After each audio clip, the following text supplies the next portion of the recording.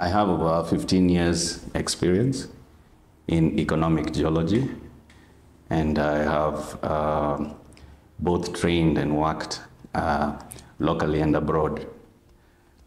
This has, over those years, I've been exposed to junior, mid-tier, and large mining houses, such as Barrick and Anglo-American.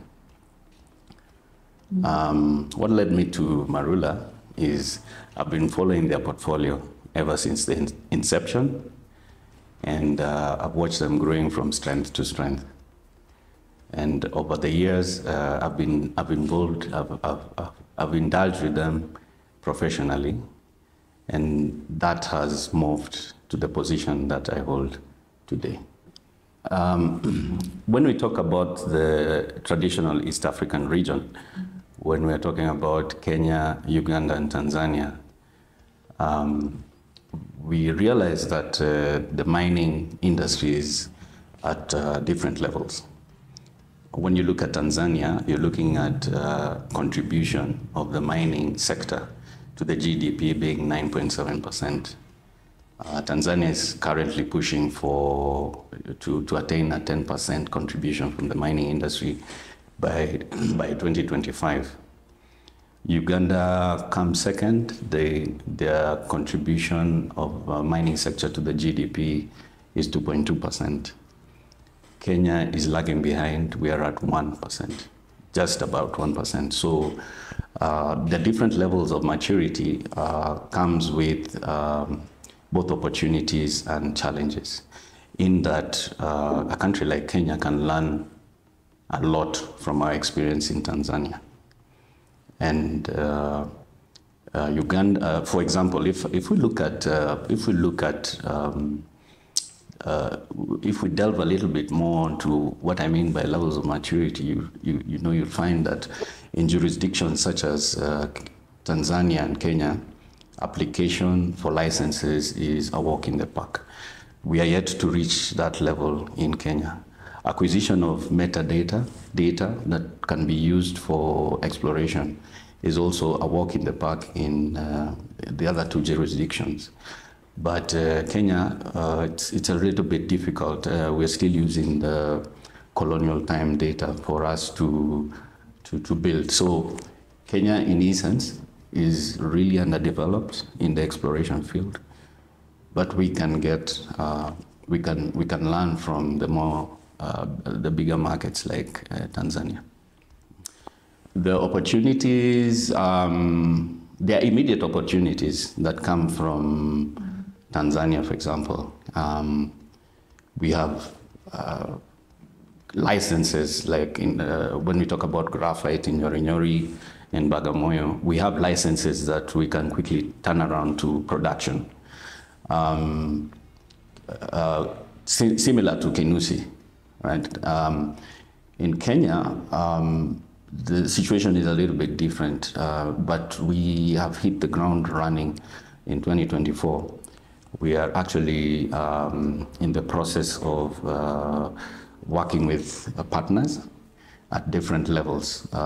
Marula will now come in and provide technical and financial muscle to develop some of these targets or some of these prospects to production level.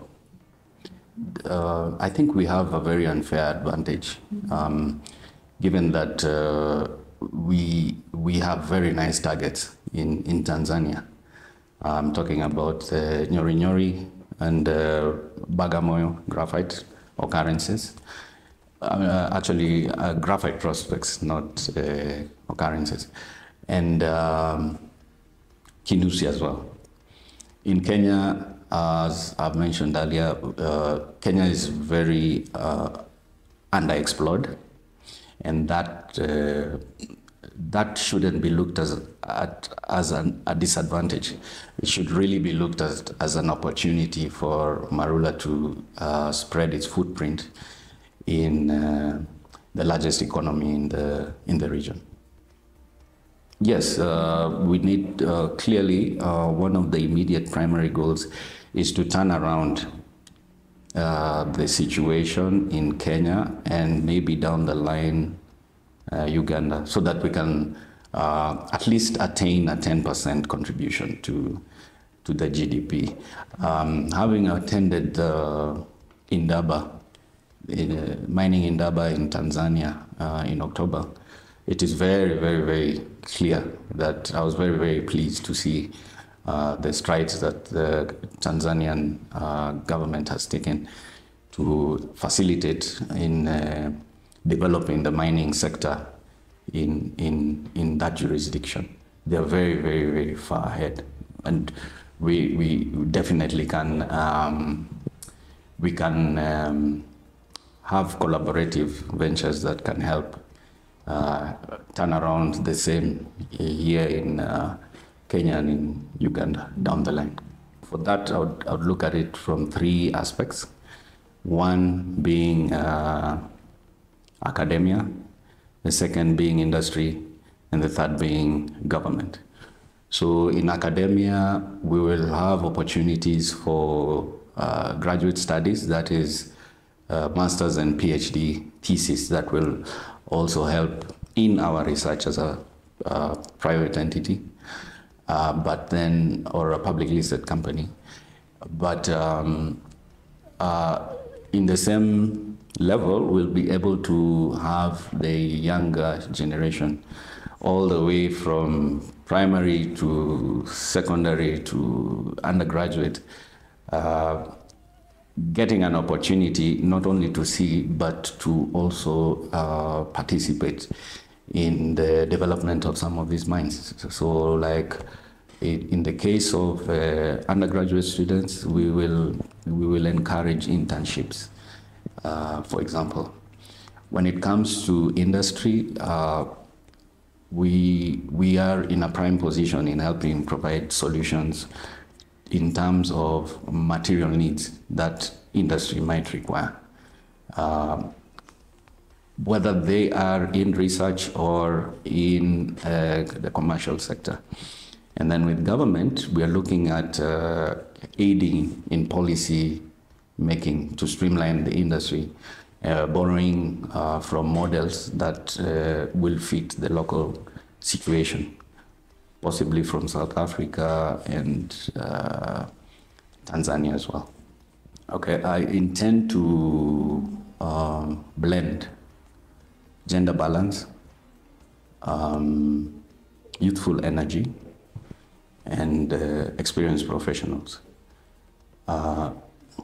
and as well as diversity, to nurture talent. So the key thing would be to try and pick out the best so that they can help to contribute not only to the company's growth, but the well-being of their own well-being. On a slightly different note, we'll also be looking at working with artisanal miners. Many of these, many mineral deposits actually begin with the activity of artisanal miners graduating to big mines. So we will make their activities safer, as we also learn from them and they also learn from us. Marula's portfolio is very interesting because when you look at it, if we start from the South Africa, we have Blesberg, which is the only lithium mine in South Africa. They've managed, Marula has managed to turn around or put to production this mine in a very, very, very fast time. You can see that the mine is growing. I mean, so mining or production is going on concurrent to exploration. And it's really a very positive going concern. Moving to Tanzania, we are looking at projects that are very quick, that look very promising, and have this ability to be turned around very fast. And so that puts Marula in a very good position.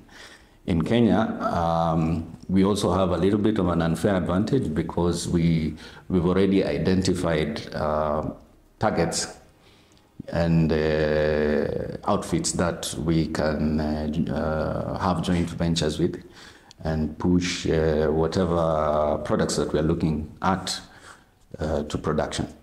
I'm very honored to be part of this team. Being mentored by Jason and Richard, it doesn't get better than that. And I don't want to promise much, but I would like the numbers to do the talking.